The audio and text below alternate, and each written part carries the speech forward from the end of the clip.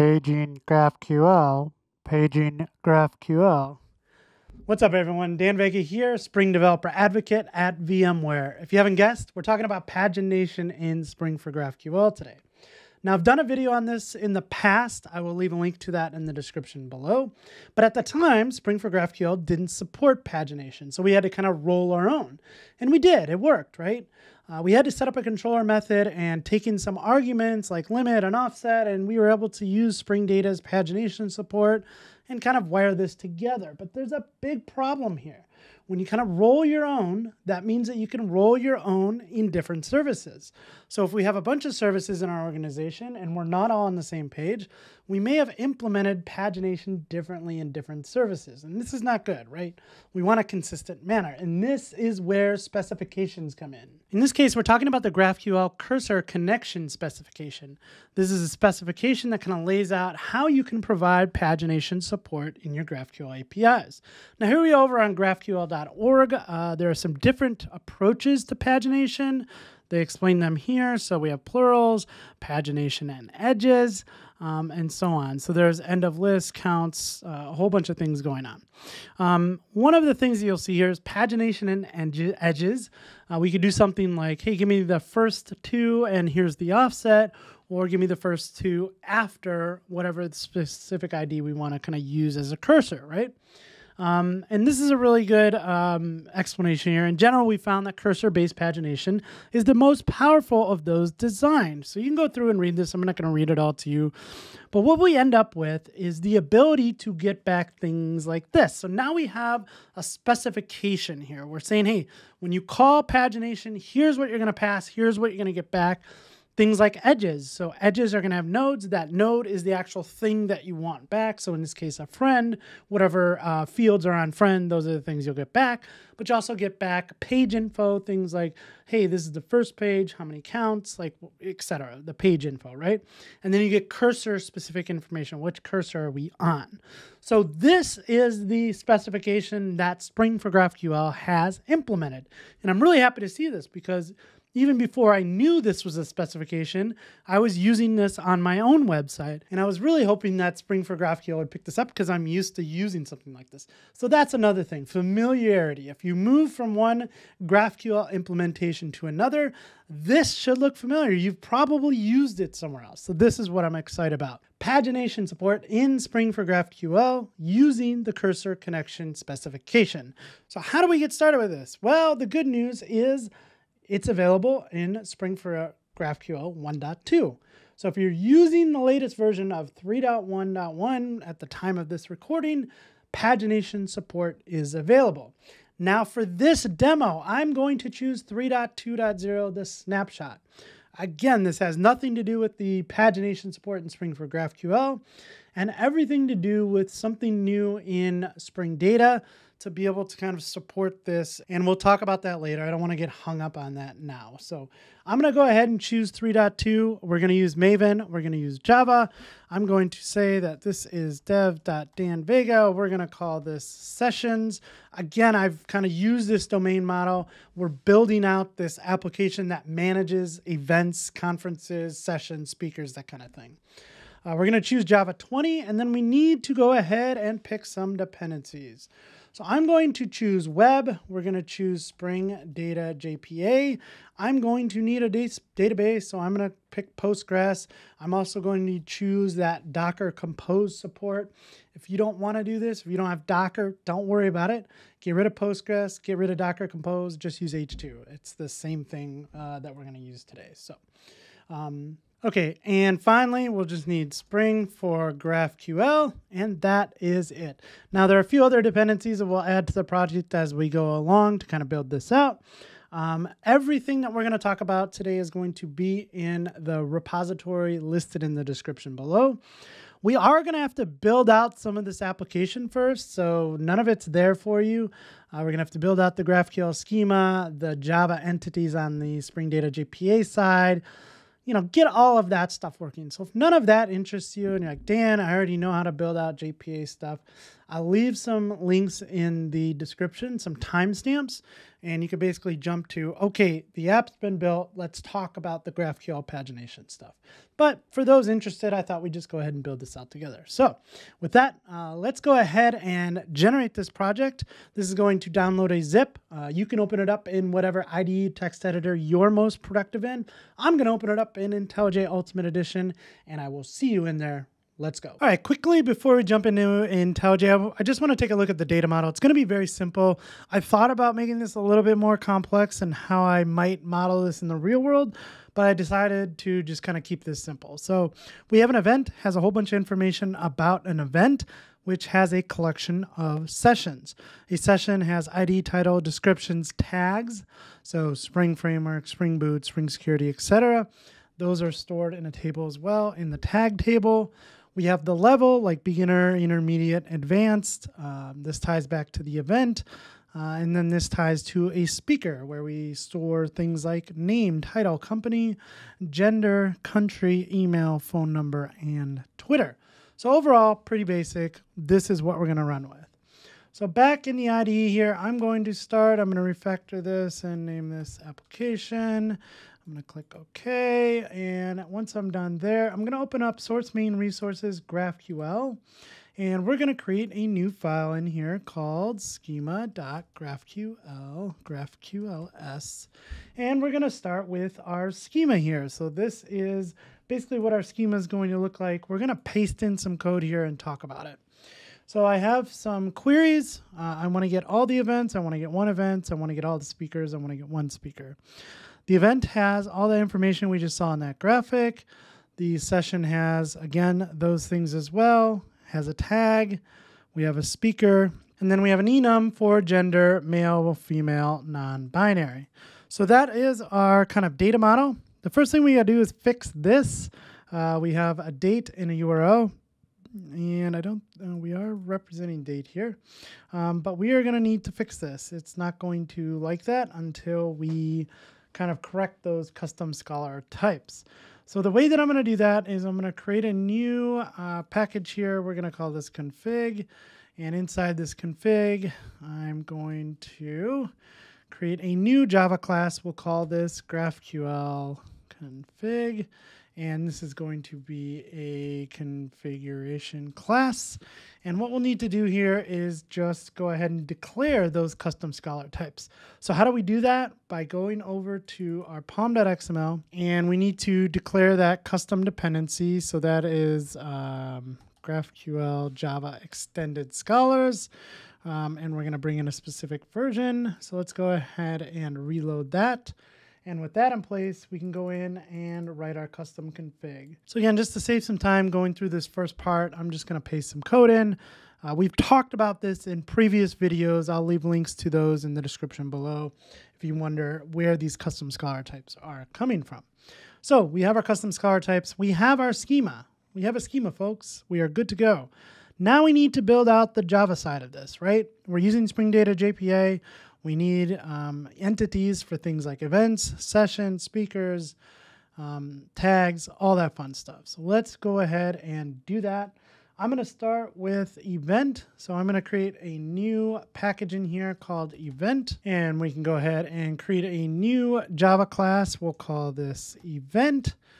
This is going to be an entity in the world of Spring Data JPA. Let's go ahead and just start with the fields in here. So I'm going to start with this. I'm not going to do any associations yet. So let's go ahead and create our public narg constructor. So event, that will satisfy JPA. And then we'll need a constructor for all of our args. Okay. And then, did we not bring this in? All right, and then we'll need to go ahead and have some getters and setters, and let's go ahead and create those, and then we'll need a toString, so let's go ahead and generate that. Okay, so we have our simple data carrier class for our events. We've set the column definition to text for description in case we want to have some much longer text in there, but overall this looks pretty good. So next thing we'll need for an event is an event repository. So I'm going to go ahead and create a new class. We'll call this event repository. This is going to be an interface. Again, we're using Spring Data, so we're going to extend the list CRUD repository. The type is event, and the ID type is going to be an integer. So that's all we need for that. To round this out, we are going to create a controller. I'm going to call this event controller. Again, this is a controller in the GraphQL world, so we mark it with @controller annotation. And now what we need to do is we need to get access to that repository. So I'm going to say private final event repository. Let's add that through constructor injection. And we need two query mappings here, right? We need one for, query mapping. We are going to, actually, we don't even need that. So we're going to return a list of events. And we're going to call this events because that's what we called it in our schema. And all we're going to do here is return the event repositories.findAll method. So we'll need one more. So query mapping, and this is going to return an optional event. And we're going to call this event. And this is going to take in an argument. So argument integer ID, and based on that ID, we can now use the repository to say find by ID, and we can pass in that ID. So, what don't we like about this? Make event return. Yeah, I thought that's what we did.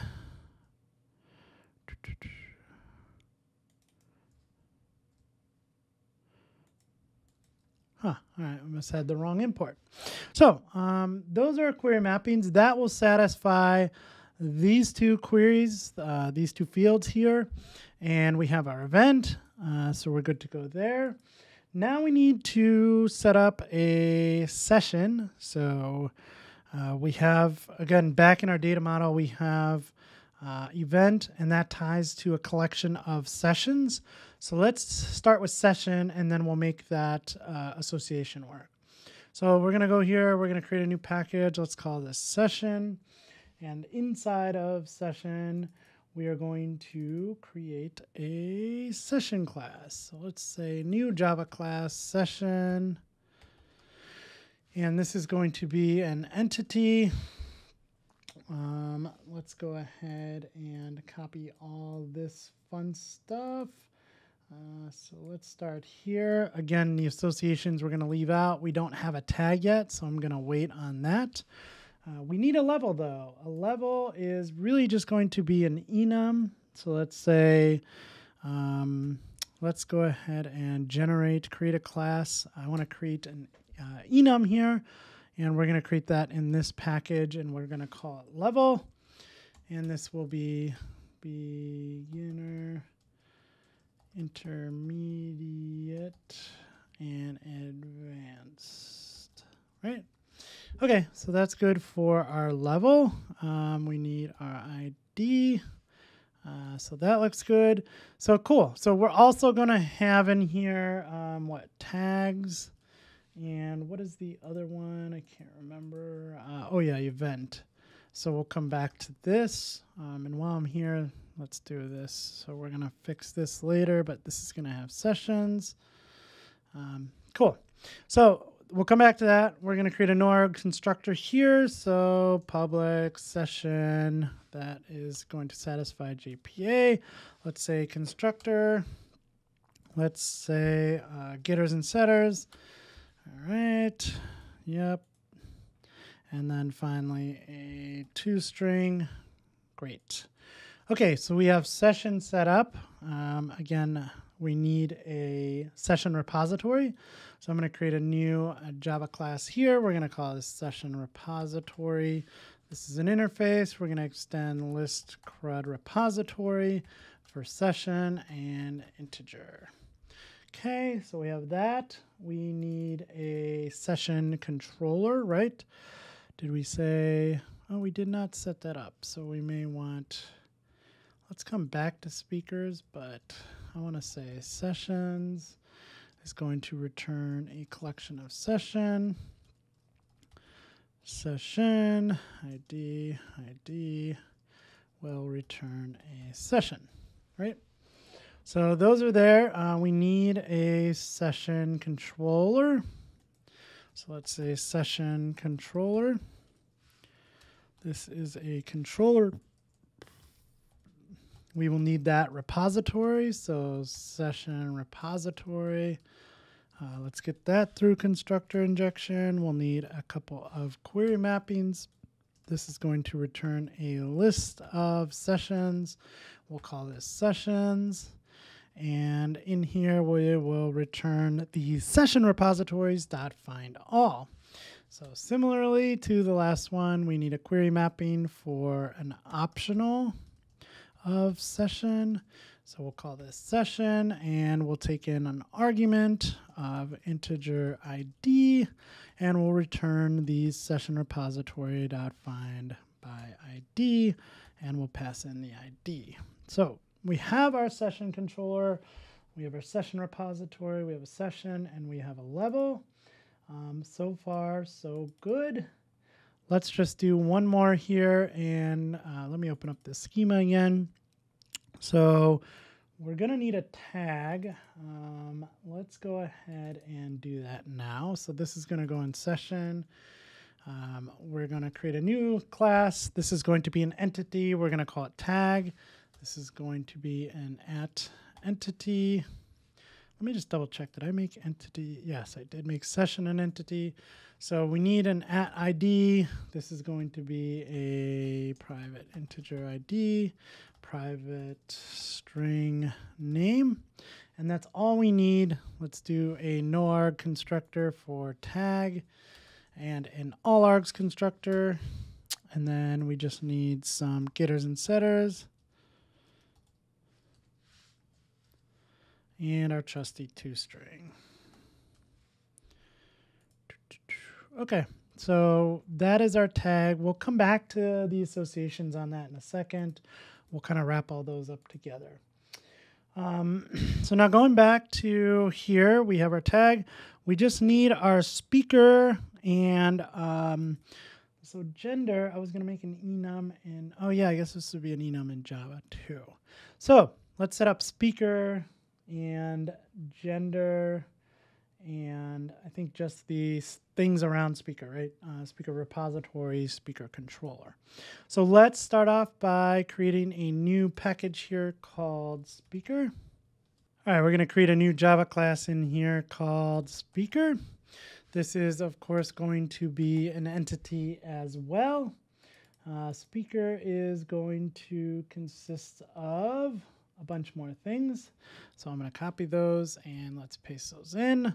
So this is an @ID, and then we need a gender here. So I'm going to create a enum in here. And this is going to be male, female, non-binary, right? Oops. Okay, so there's our gender. And then we just need a public noarg constructor. We need a constructor. Yay. Now I know I'm going to get some comments on this because I always do. Why not use Lombok, Dan? Again, a lot of these tutorials are geared towards beginners. If you've never used Lombok, then you have to set it up. You have to add that dependency. You have to make sure that annotation processing is on in your IDE, and I don't use the same IDE as everyone. So nothing against Lombok. I just don't like to bring in the extra dependency and setup if I don't need to in a beginner type tutorial. And I like using records. I love records. Can't use them with data JPA. So here we are. Okay, so I have my speaker. I think that's good. Now I'm going to go ahead and create a new repository. So speaker repository. This is an interface. You know the story by now. Extends list CRUD repository, speaker, integer, and we are done with that. We need to create a controller. So I'm going to say speaker controller, and this is going to be a class. This is a @controller annotation. And this should be looking just like the rest of them, right? So private, final, speaker, right? We need speaker repository. Let's get that through constructor injection. And we'll do the same song and dance we've done. So we need a list of speakers.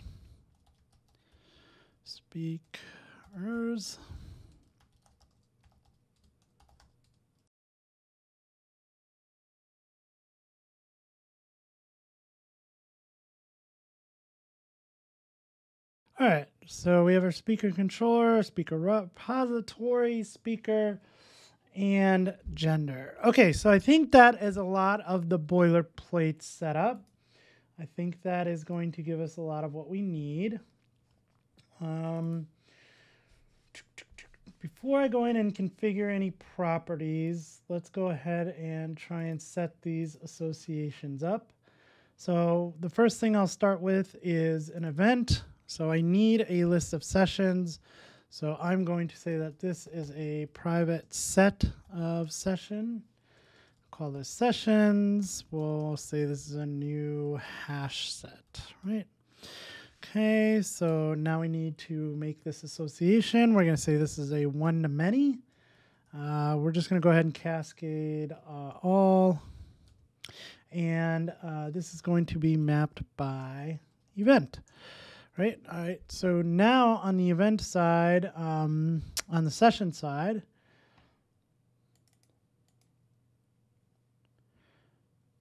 I'm going to go to session and I need an event. So I'm going to say private event, and this is going to be a many to one. So what do we not see? Oh, this is not getting imported. So import, yes, that's the one I want. Okay, on this side, am I not importing that? Okay, semicolon. All right, so I think that association looks okay. Now we need some, I think we missed something over here, so we need some tags. So same thing, we're going to say that we need a set of tags because we're not going to have duplicates here. So we'll just say this is a set. This is going to be one to many. And we don't need to define that. So on the tag side, yeah, I don't care about having this bidirectional. So I'm just going to set this as a one-to-many here. So that's why we don't need to go into the level of detail that we did over here with event by setting the map by, because again, we don't want this bidirectional. I just want to set a tags. I don't need a tag to tell me like every session that has it. So at least for now. So that's a good start. What was I missing here? So everything looks good there. I think from a speaker standpoint, we would probably have an event tied to a speaker, right? But yeah, we'll get to that in a little bit. Or maybe not at all, actually. We do have the ability to get a list of speakers. And we can get a single speaker.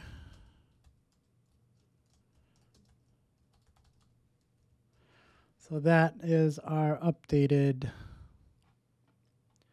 schema. Okay, so now I'm going to go into application.properties. We're going to set a couple things. So I want to set some Spring Data JPA properties.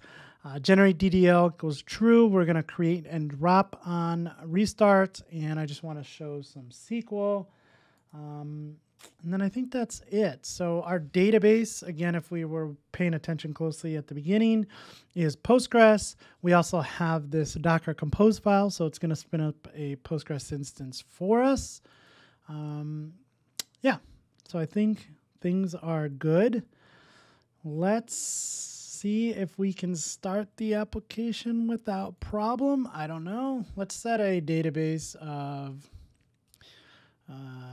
let's say sessions demo.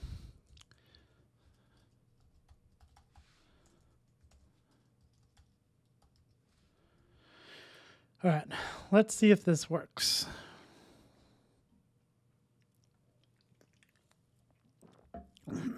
Yep, would help if Docker was running.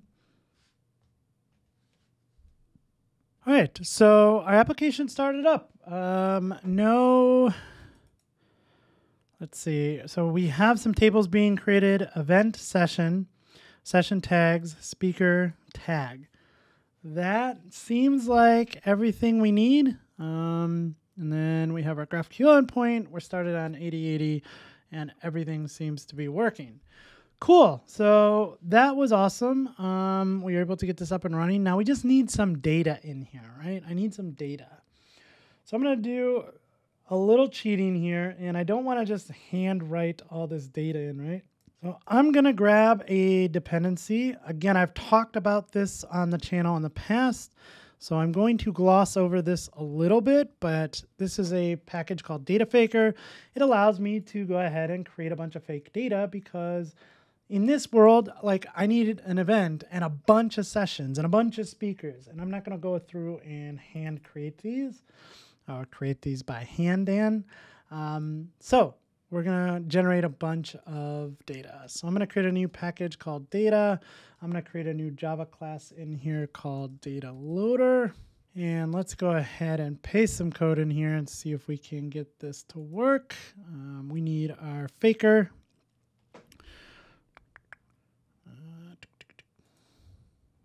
Okay, so we'll fix some errors as we're going, but here's our data loader. We're implementing the command line runner. We are bringing in things like the event repository, the speaker repository, the session repository, and here is that faker class. And again, this allows us to just basically fake a bunch of data. So now we're saying, hey, we need to create a new event. I'm going to go ahead and import that. This is a new event, Spring 1 at VMware Explorer. Here's all the data for that event. I'm going to go ahead and save that event. So we're going to persist that off to the database. Now I want to create a list of speakers. So I'm basically saying from 1 to 20, go ahead and create a new speaker. It's going to have some fake name, title, company. I didn't do a random. I probably should do a random here. We'll fix that later. But we need to enter gender, country, email address, phone number, and username. Once we're done there, we're going to save all of our speakers. We're going to create a couple tags. So Spring Framework, Spring Boot. Then I'm going to create a list of sessions here. And basically from 1 to 100, we're going to create a list of sessions. So this should be importing. Why are we not importing? So level right there. And then something's going on here, so we'll need to fix this. Oh, I don't think we added the event. Did we? Yeah, I thought we did. So let's go into session. ID, title, description, level. ID, title, description, level. Okay, that looks good. And then tags, which is a one-to-many. And then the event, which is many-to-one. Okay, what is this? Yeah, cannot resolve constructor. So we probably generated this before we had that. Yeah, so let's just generate this constructor again, now with everything. And that should fix that. Okay, so session repository.save all. I'm saving all my sessions. And then I believe I had this to get an actual random speaker. I don't think we need that for now. So this class looks like it works. We marked it with @component, so it'll get picked up. Again, it implements command line runner, so it's available after the application context is ready. So this should go ahead and run and insert a whole bunch of data. So let's go ahead and restart this. If everything works, we'll see a bunch of commands from us logging the JPA stuff. So yeah, we saw a bunch of inserts, but then something happened. Unable to find dev.envega sessions tag with ID of 1. Okay, so let's go back to our data loader, and I'm just guessing, but let me just look to be sure. Unable to find tag with 1. So this is saying 0 or 1.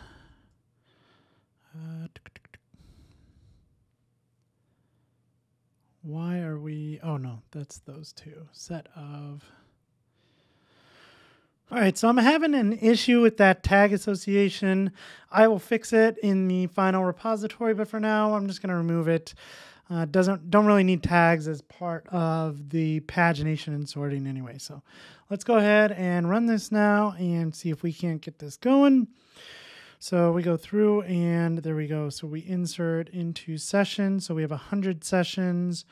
We have hopefully some speakers, and yes, we do. And then we have an event.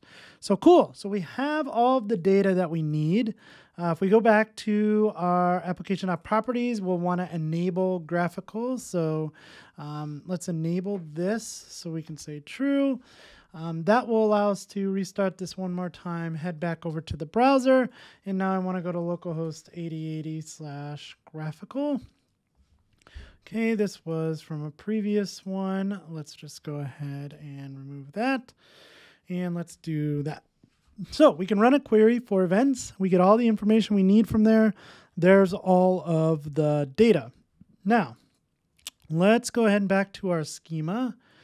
And this is where things are going to get fun. So in the past, what I've done is, okay, for an event, I just want to get all the sessions, right? So I would say sessions, and this is going to be a collection of session. And that's all there is to it, right? Now I can get all 100 sessions for that event and be happy.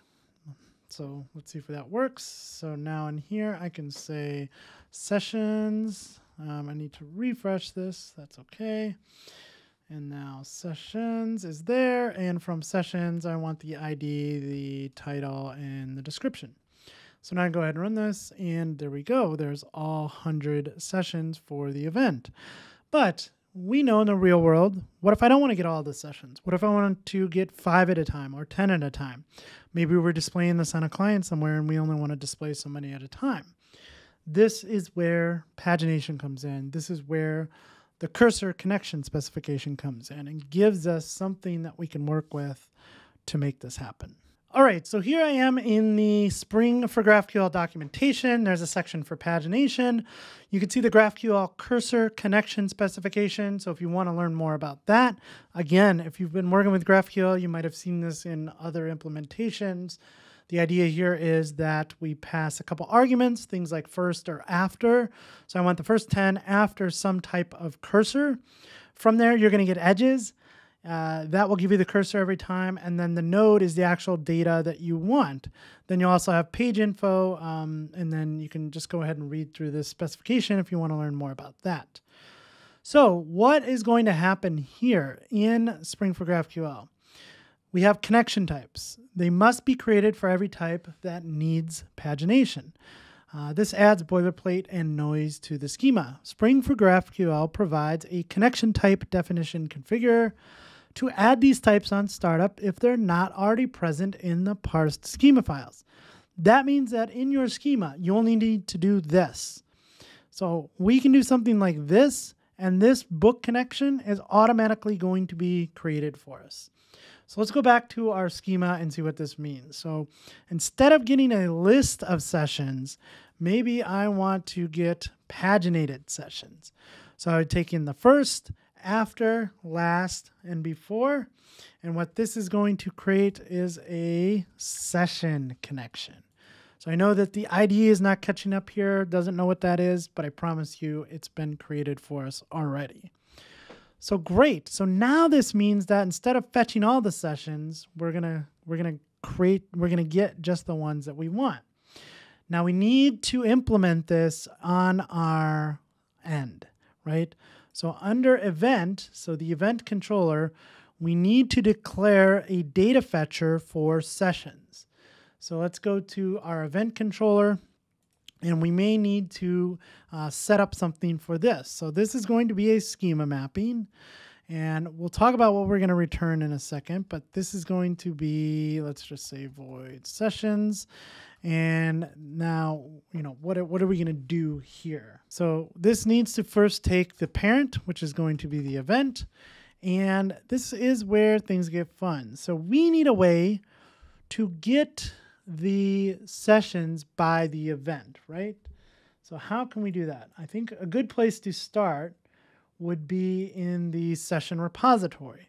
So in the session repository, I need to create a method where I can get the all of the sessions by an event ID. So we're going to start with something called a window. A window is new to Spring Data. I'm going to go ahead and reference you to the documentation. There are a few different ways to get paginated data in Spring Data. There's also a really nice table in there that says, hey, like when you need it this way, this is the thing that you can reach for. So Windows new, maybe we'll dive into this a little bit further in another tutorial, but for now, just a way to get some paginated data. But it's a little bit more specific than, say, a pageable or a slice. So we get a window. We're going to call this find by event ID. So this is going to take in the event ID. We also need something called a scroll position. So scroll position. We need the limit. So limit. And we need the sort. So sort, right? So let's go ahead and import this. This is coming from there. And this is coming from there. All right, so now we have this method that we can use. The scroll position has things in here like key set, offset, forwards, backwards. This is just part of dealing with Spring Data stuff here. So we have this repository method. So we need to call this from our event controller somehow, right? So how are we going to do that? Well, first we need an argument here, which we're going to get from Spring for GraphQL. So let's say that this is the scroll subrange. So we'll just call this the subrange. And if we look at scroll subrange and download the sources, this is coming from GraphQL data query, container for parameters that limit result elements to a subrange, including a relative scroll position, which our repository needs, number of elements, and direction. So this is kind of the important stuff. So now what we know we are going to return from here is a window of session. Okay, so how are we going to do this? So I'm going to go ahead and paste some code in here. Now again, this is why we ended up using the snapshot of Spring Boot 3.2, because this support right here, what we're doing with limit, it was not available in a previous version of Spring Data. So we get the scroll position. We say, hey, on the subrange, give me the position, or else set it to the scroll position.offset. We need a limit. So get the count, whatever is passed as the, say, like first or last. So give me the first 10 or first 100, or else just default to 10. We could always set that up as a default parameter somewhere in our configuration if we wanted to. We want to sort by something. So I'm going to sort by title and ascending. And then, hey, from the session repository, go ahead and find by event ID, and we need to bring that in. So private final session repository,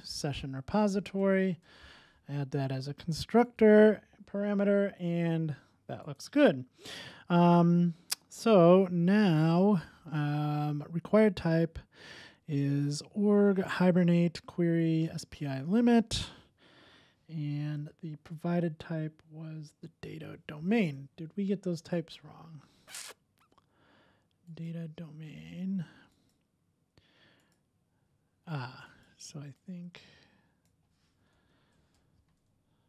that is wrong. Okay, let's see, did that fix that? All right, so let's fix that, sort, and now that should fix that.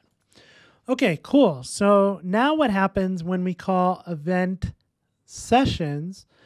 This is the data resolver for that field. So this gets called. Now this could easily reach out to another service in our organization, but in this case, it's just doing pagination. We figure out what we need to do pagination here, and then we return just the window of that session. So think of it as a window into the entire collection. We're just getting like those 10 records. Okay, so this means that if we restart application and everything works, we should be able to call sessions, but pass some parameters into there, right? So we could say that we just want the first few. So let's try that. All right, so now when we ask for sessions, we are going to provide some parameters. We see first, after, last, before. So I want to say that I want the first 3 records. Now from there, this is where the cursor connection spec comes in. We don't just ask for the data. Remember, we get things back like edges, page info. So from edges, I can get things like the current cursor. I can also get the node. So the node is going to include the data that we're interested in. So from the node, I might say, give me the ID, the title, and the description. And then I can also get page info outside of the edges. So let's just say here, I might want page info like what is available, has next, start cursor, end cursor, etc. So let's go ahead and run that. And now we see that we get edges. Inside of there, we get nodes. So I have a node. So these are each of the sessions, but there's only 3 of them. And then we have page info, has next page. Okay, that's great. So what else can we get out of here? What is the start cursor? What is the end cursor? So let's go ahead and run that. We see that the start cursor is this, the end cursor is this. So, okay, so if that's the start cursor and this is the end cursor, now I should be able to do something else. So we know this is sorted by title.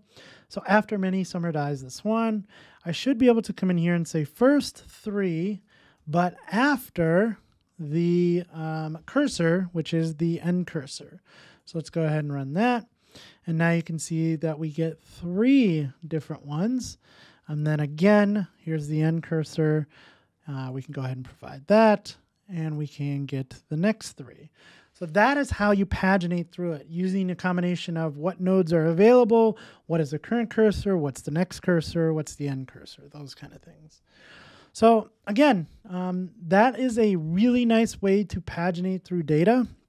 This is based on a specification, so we know that if we're implementing this in all of our services across our organization, we know that these are going to be consistent, which I really like. So cool. Again, check out the documentation for a little bit more info on some of the stuff that we just went through. But hey, if you found this useful, do me a big favor. Leave me a thumbs up, subscribe to the channel. And as always, friends, happy coding.